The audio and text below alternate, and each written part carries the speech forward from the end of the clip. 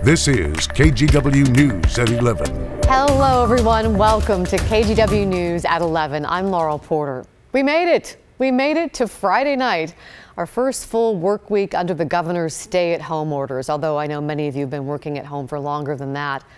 In the past, Friday night might have been reason to celebrate. TGIF, the weekend's finally here. It feels different now with the pandemic gripping the country, the globe really. But I do think we can congratulate ourselves just a little bit on making a difference, because everyone is sacrificing in some way. And what you're doing, our health experts tell us, is working. You're flattening the curve and saving lives. In a way, we're all on the front lines, helping our healthcare workers by trying to prevent a surge that would inundate our healthcare system. And here's a reason to be hopeful. The latest data suggests our social distancing efforts are working. That could keep Oregon hospitals from getting overwhelmed with coronavirus patients. If people heed the advice and heed the orders in the current executive orders in place in Oregon to stay home to save lives, we will keep people home, we will keep people healthy, and that the number of infections will rise very slowly, and that number would be something that would be able to be taken care of by our hospital partners. Data modeling shows what various scenarios could look like if we went back to business as normal right now. We may have as many as 26,000 cases in Oregon, but aggressive social distancing rules could keep that number as low as 1,000. The number of cases in Oregon jumped to 414 today, but that's to be expected as significantly more people are tested. Washington has 3,700 cases. We just were unprepared. The whole country was unprepared. Trying to get better together. A Gresham woman and her husband are fighting what they believe is the coronavirus. Doctors told them as much, though they didn't qualify for a test.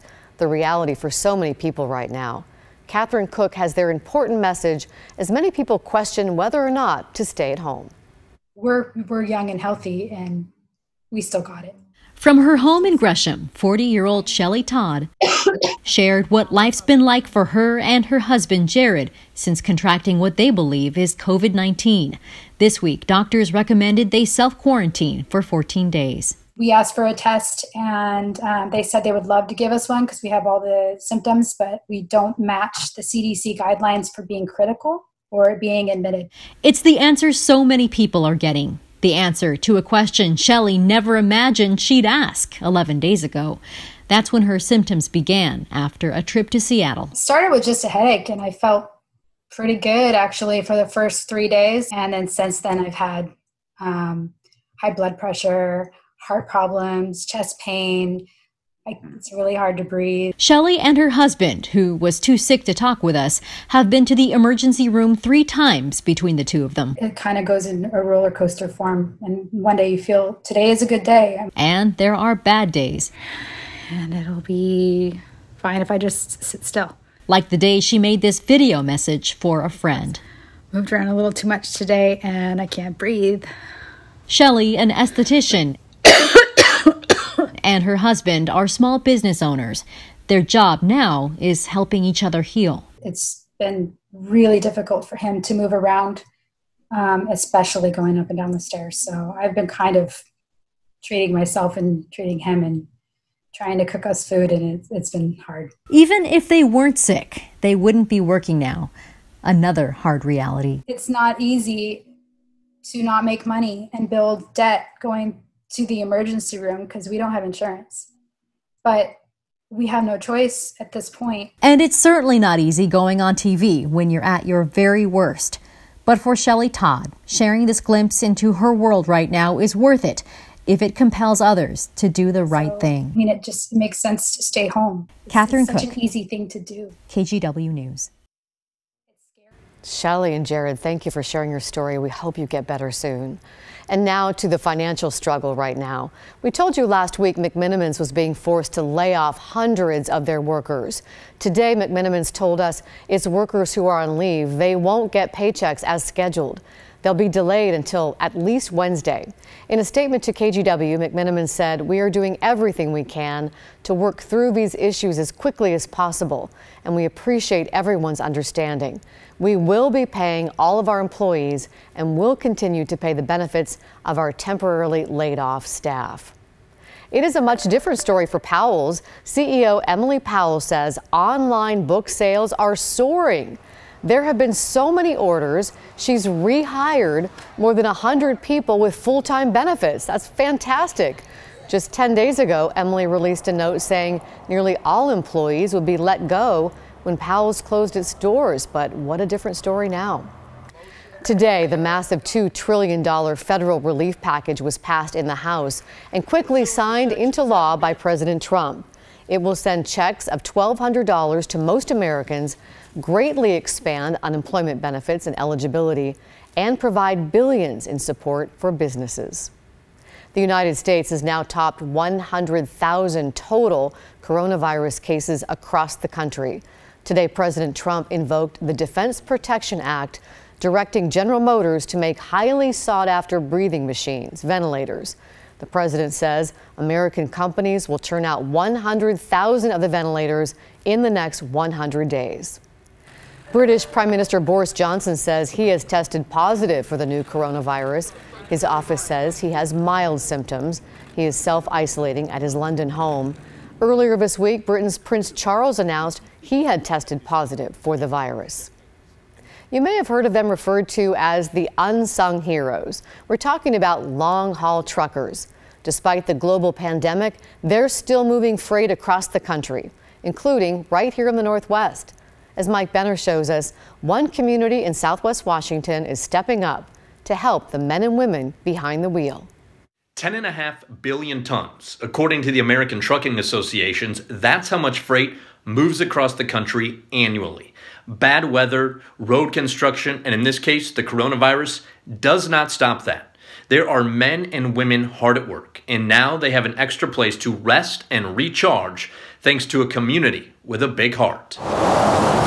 A quick look at I-5 in Southwest Washington.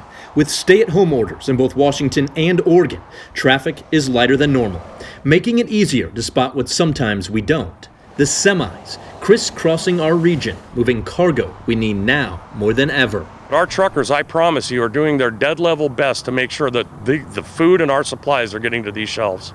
In return, Eric Hansen is doing his best to accommodate truckers who may not have access to all of the services they're used to. Hansen teamed up with local leaders and school district administrators in Woodland, Washington, to turn the local high school into a temporary truck stop. What I've learned in the last 4 days about truckers is they're not necessarily used to the general public being that kind.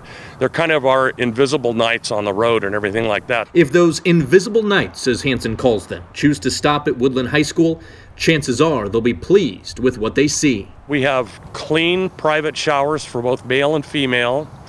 We have laundry facilities, that is to say we have 3 washers and 3 dryers. We have clean restrooms. And we offer food. Hansen says even though spreading the word about the amenities has been difficult, they've welcomed about 10 truckers in the few days they've been open. Kevin from Arlington, Washington, was one of them. Kevin, it's our 5th truck in 3 days, and Kevin's going to get a much-needed shower, so let's take care of Kevin. They're grateful. One guy was grateful almost to the point of tears. After all, these men and women of the road are away from their families at a time when most of us are hunkering down with ours. For this reason, Eric Hansen plans to keep the temporary truck stop open for as long as possible. We're in for the long haul, and that's pun intended. We're in for the long haul. For as long as these folks need the service, we'll offer it.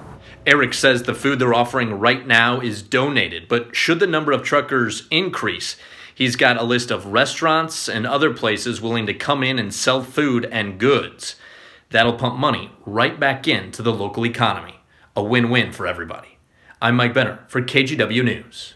What a great thing Eric Hansen's doing. 3 cheers for you. Since the spring term starts for Oregon State universities next week, all classes are being held remotely. The universities have been working hard to make the transition to remote classes for their thousands of students. At Portland State University, they have about 3,000 classes that have to make the change. PSU, Oregon, and Oregon State have been scrambling to make the change for the spring term and maybe even longer. There will be some students on campus. Dorms remain open for students without other housing options. If you're bored while stuck inside, here's an idea for the weekend. You can virtually connect with seniors isolated from the outside world. Devin Haskins shows us how a senior community has created a way for you to send them some love. We just want to tell you that everything's gonna be okay. And there's people that love you. And there's people that miss you. They can be cute. Howdy, I'm neighbor Neil, and this is my office. Thanks for joining me today. Or even a little corny. Today is actually a very special day. Whatever it is, the goal is to bring a smile to a face that will see this virtual message. Have a great day. It's an idea that those at Marquee Company started when the pandemic shut off senior communities from outside visitors. Marquee CEO Phil Fogg. We started looking for creative ways to be able to connect our residents and patients to the community, their family, their friends, and anybody that wanted to really connect. Among those submitting videos is a regular, comedian Wendy Westerwell with her words of wisdom. First of all, what I do is I sing when I do my hand washing. She says in these times especially, it's vitally important to never forget those a little more experienced in life than all of us. We look like seniors, but we're not inside. Inside, we're still vibrant and young and have so much to share. Every senior I've ever met has so much to share. All you got to do is ask a question and then sit back and listen. I hope everybody is safe, and I hope this will be over soon. I've been more amazed by how much energy it creates for people kind of stuck in their home in a shelter-in-place order who get to feel like they're doing something that is making a difference. If you'd like to submit your own video, just search for Virtually Vital on Facebook, upload your own video, and who knows whose day you'll brighten. I'm Devin Haskins, KGW News.